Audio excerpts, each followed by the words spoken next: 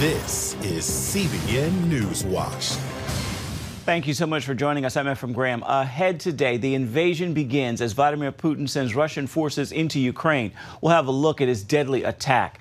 The Centers for Disease Control taking criticism for withholding information on COVID during the pandemic. Plus, Big Brother was secretly watching at least one university. The university said that it was meant to kind of track movement around campus, building use, kind of a heat map of where students were. Then later, we'll explore a recent discovery of hundreds of unmarked graves at an Indian boarding school in Canada, prompting a national investigation. A lot of them died.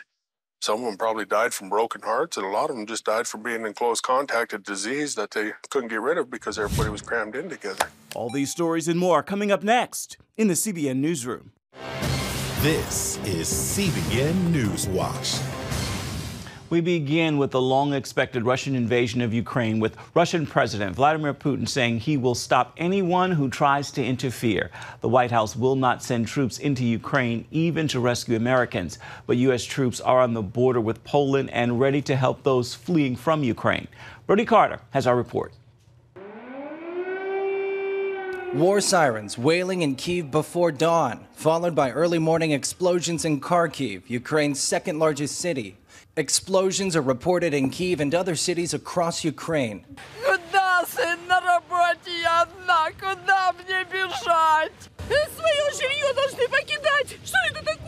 The bombing sent Ukrainians scrambling for safety.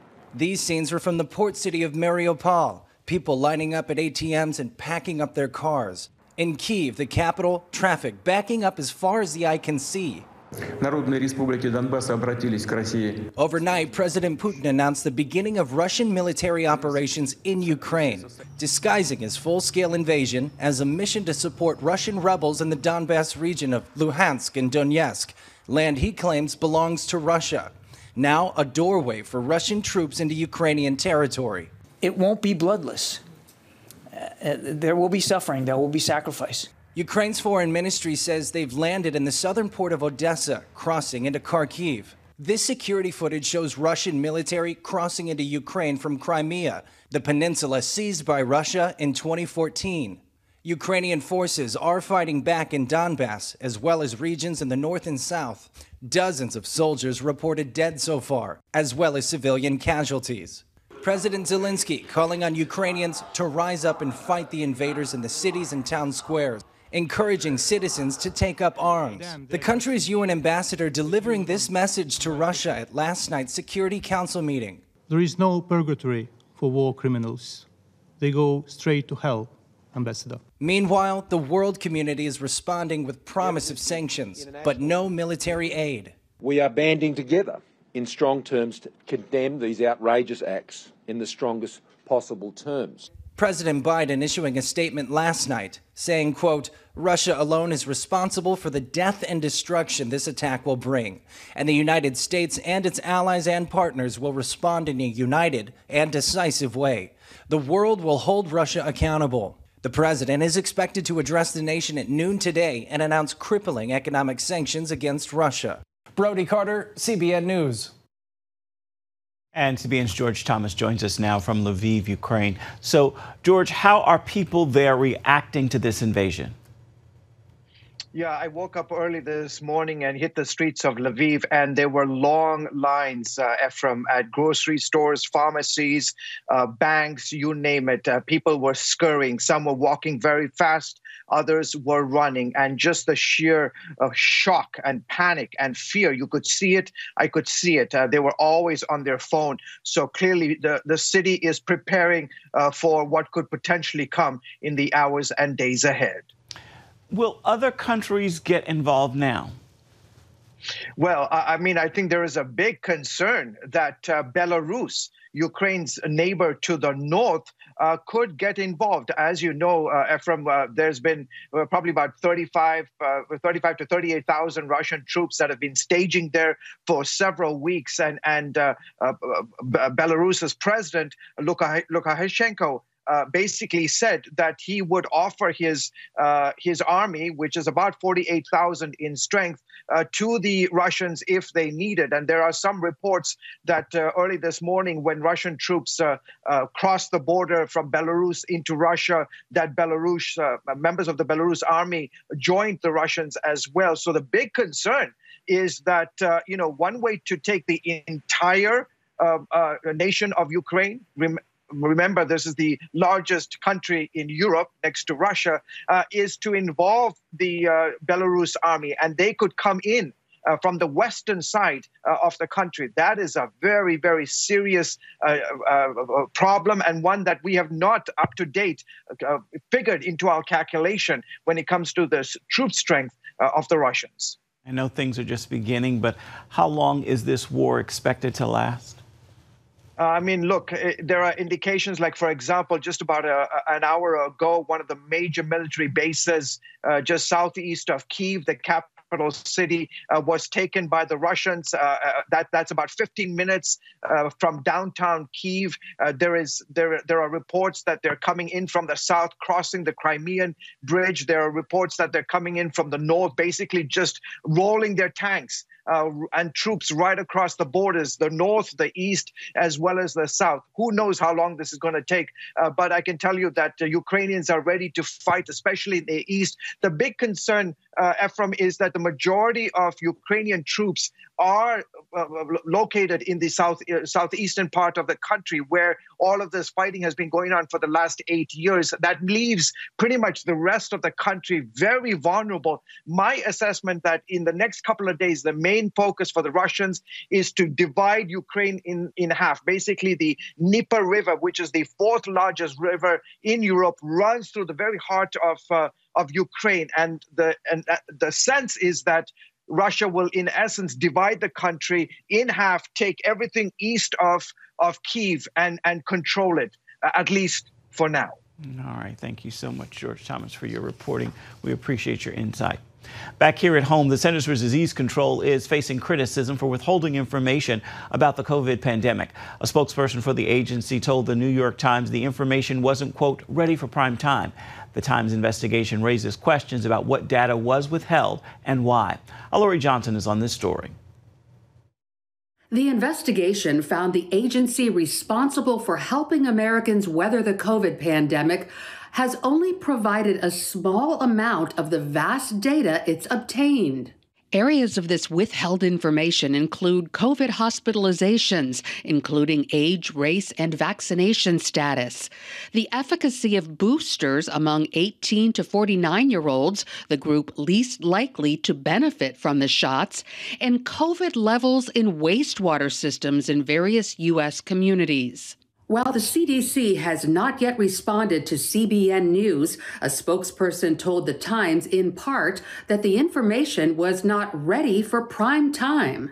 The CDC's Kristen Nordland added the agency must ensure details are accurate and actionable. She also admitted concern the data might be misinterpreted, such as vaccines being ineffective. This is terrible. This is bad news. Political analyst Nathan Gonzalez told CBN News Faith Nation this only adds to Americans' skepticism of government. Now that we're this far and we're 2 years into a pandemic and we get this story from the New York Times, it just creates even more distrust. He sees one way the CDC can rebuild that trust, tell Americans the whole truth. Give out more information, but put it in proper context. Give people the tools to know how to use the information in order to make the best decision for their lives and for their family. Former FDA Commissioner Dr. Scott Gottlieb says the CDC essentially failed its objectives, communication, and guidance. So we didn't have an organization capable of doing that.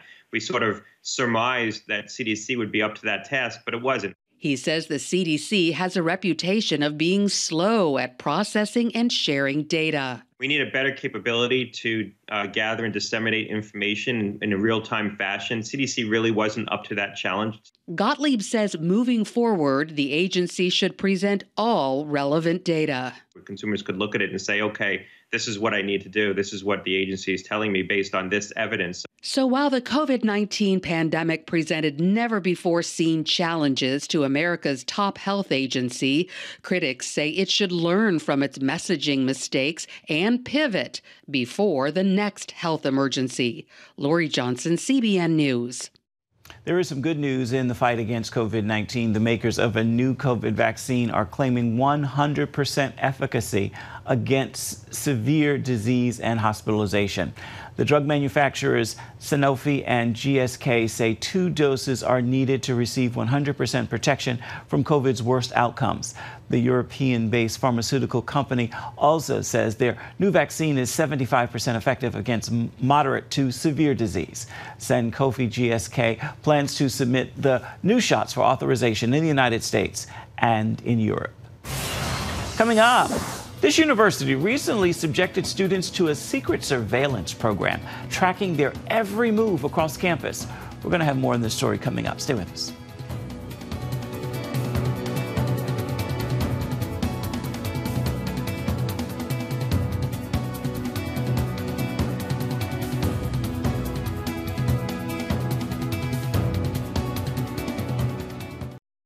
Is Big Brother watching your every move on campus? He is in our nation's capital. On this week's episode of The Global Lane, Campus Reform Editor-in-Chief Glenn Ciccio says George Washington University students recently learned that they were subjected to a secret surveillance program last fall. Students at George Washington University recently learned after the fact that they had been subject to this kind of secret surveillance program that was tracking their movement across campus by use of the school's Wi-Fi system, which of course they have to connect to in order to actually do their schoolwork. The university president did apologize after the fact, not really for the content of what the school's program was doing, but more so for not having informed the students beforehand. Most students, many students feel that this is too little too late. They've already been used as data points and tracked without their consent, and the apology doesn't necessarily change that. Well, now you've talked to the students. What are they saying about this? Do they even care? What's interesting about this is that students often don't know what their individual rights are. Universities often take advantage of this. At the Leadership Institute's Campus Reform, we have been reporting at this kind of slow chipping away at individual rights and the attitude toward individual rights on campus for years. For example, at Clara University in California, we saw students encouraged to kind of tattle on their peers for breaking COVID guidelines. University of Denver, students actually willingly downloaded an app that tracked them in a similar way in the name of contact tracing. So the point here is students are often quite willing to give up these freedoms because they're not accustomed yet to what their individualism and individuality affords them. So really where George Washington University messed up here was by not telling students in the first place. So what are GWU administration officials saying about it? What was their reasoning?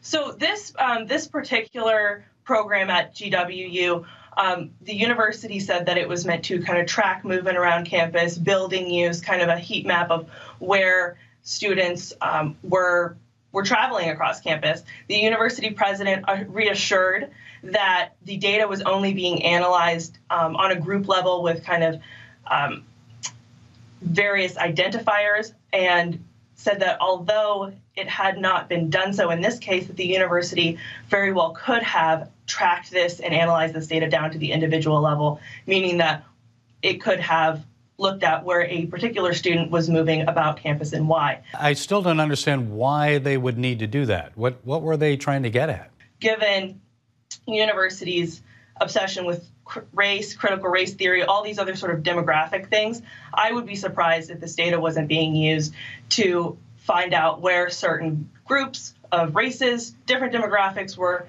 gathering on campus and to what degree. So what needs to be done, Celine? It's really a thing where parents and families have to make sure that we're fostering that sense of individuality, sense of individualism, and ownership over individual rights before the universities have a chance to kind of insert themselves in that vulnerable period. It's also no wonder that after 4 years or even more of this type of treatment by a university, that then when students come out of these places, they're very willing to then accept the government as that next logical authority figure, and very critical of those who choose not to do so. Okay, I guess it's all about creating critical thinkers as well. Celine Ciccio, Campus Reform Editor-in-Chief. Thank you, Celine, for sharing those insights. We appreciate it. Thank you. And you can watch The Global Lane on the CBN News Channel this evening at 8:30 Eastern Standard Time. You can also download the CBN News app and watch it on demand. Still ahead, we're going to explore the recent discovery of hundreds of unmarked graves in an Indian boarding school in Canada. Stay with us. Investigators discovered 200 unmarked graves last year in Canada at an Indian boarding school. The discovery prompted the United States Secretary of Interior to launch a national investigation. Mark Martin traveled to Montana to explore this tragedy that's an issue on both sides of the border. When he was a child, Blackfeet Nation member Wes Bremner attended the Cut Bank boarding school in northwestern Montana. As a second grader in the 60s, distance and harsh winters made it a necessity. The school environment proved harsh as well. Bremner says physical abuse started on day one when a staff member punched him. He thumped me right between the eyes and almost knocked me out, and I went against the wall. It was kind of wobbly on my feet, and he said, "Now you go to bed." And it was about this time of day. Bremner is just one of many students who say they endured harsh corporal punishment and demeaning verbal abuse at Indigenous boarding schools. And some came forward years later with allegations of sexual abuse. We asked Bremner if that ever happened to him. If I was, I would take it to my grave. And why is that again?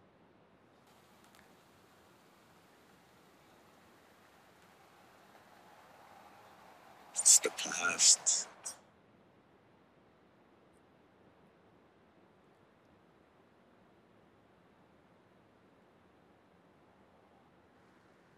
It's not something you would, it's nobody's business. The boarding school where Bremner attended is still operational today. He says it's better run, and the abuse that took place when he was a student is unheard of. On the Flathead Reservation in Montana, Indigenous boarding schools existed alongside St. Ignatius Mission. The Jesuit priest and pastor, Father Craig Hightower, says abuse happened at these schools as well. There was some sexual abuse, there's no question about it, and that's already been litigated in court. The majority of the abuses were trying to take away their culture, trying to assimilate them into the white world, and the corporal punishment of the day. Just the corporal punishment that was common at that time. All that is left of the original Ursuline Academy are the remains of this grotto that held a statue of Mary.